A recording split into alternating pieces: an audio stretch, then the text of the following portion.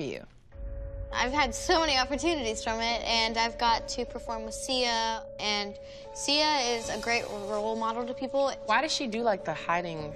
Well, I don't know the whole reason on it, you know, it's not like I'm like, why do you do that? She pretty much, I feel like she just, like, wanted to start over and just be known for her music, and I think that's actually... That's awesome. That's really cool, because no one else does that.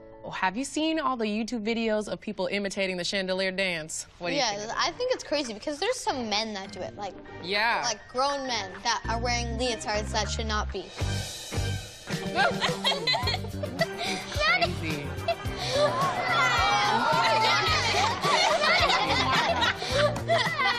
Like, people literally put all their effort into this.